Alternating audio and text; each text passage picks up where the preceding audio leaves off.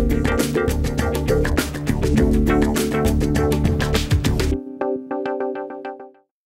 pleased to be joined now by Iditarod Champion Martin Buser. Now, you spoke about focusing on the bottom of the totem pole and developing some of the weakest. Why have you found this to be successful? Well, I drew a lot of parallels between what I do and what happens in real life, you know, and like I said, I used the Michael Jordan example, you know, the CEOs, the CFOs, the natural stars, the natural successful people. They make the team with very little coaxing, with very little hand-holding. But no matter how good the team is, there is a relative stagger, you know, and I always say the relative weakest. In my team, the relative weakest is one incredible athlete. He or she is an incredible performer, but from a coach, from a trainer, from a manager's point of view, I still spend more time with that, what I call the relative weakest. And relative, of course, is important. And we have to make decisions based around his or her mobility or ability to travel. Very much like in business, you know, if you have a team member that's not productive, you either develop him or her, or you get rid of him. You have a choice to make. But no matter how many people, or how many, in my case, dogs you get rid of, so to speak, you always have a relative weakest. So at one point, you have to, the Michael Jordan example again, you got to have 5 players. You can't just blatantly cut without paying attention to the benefit of the whole team. So I developed that saying, you only go as fast as your slowest dog, which is, of course, truth in any team sport. And as you mentioned, there's so many life lessons that can be learned from your experiences. What do you feel like is the biggest thing that you've learned that you've been able to carry over then into your own life?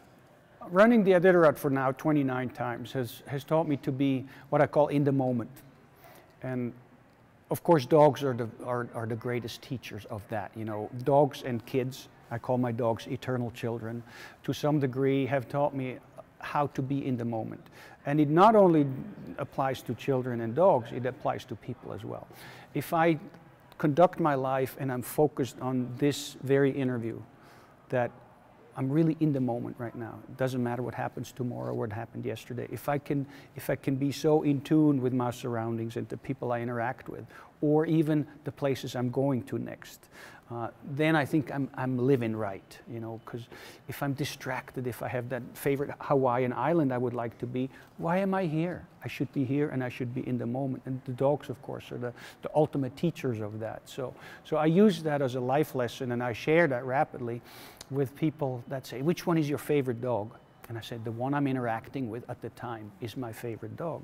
Very much like a teacher, you can't have favorites. Very much like a parent with multiple children, you wouldn't want to show favoritism. So being in the now is very important for me. That's great advice. Do you think that's what's made you so successful in this event, or is there something else that's been a real key to your success?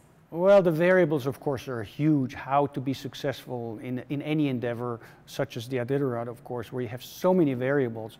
I think, again, what people have in common, whether they're communicators of the 911 system or dog mushers, attention to detail, you know, being in the now, hard work, diligence, you know, all those things contribute. And then, of course, sometimes they lead to success. And that's what makes you tick. If you have been successful a few times, you want more of that. It's the ultimate rush. It's the ultimate reward for having worked so hard and doing all that attention to detail, mind over matter, perseverance, and being able to make adjustments on the go. When I sign up for the Iditarod, my primary goal is to win. But I've been in many storms, in many situations where winning is way down the horizon. Right now we need to get through that storm. And so I call it redirecting your goals to the point where I've had them as far as my outstretched hand, because that's as far as I could see. So having the mental ability to switch around and restructure your approach to the ultimate goal is very important. So I think flexibility of mind is very important as well. From your talk today, what's the one thing that you hope that people will take away from what you had to say? Focus on your team. You know, that's, of course, you're always part of a team. You know, the society, family, businesses, you know, even down to the single cubicle where the communicators ultimately are a team. If you drop a call, somebody else needs to pick it up. Everybody needs to work for the common goal. And in this industry, of course, APCO is a superb example of how, if you don't pick up the ball that somebody might have dropped, the catastrophes can be tremendous.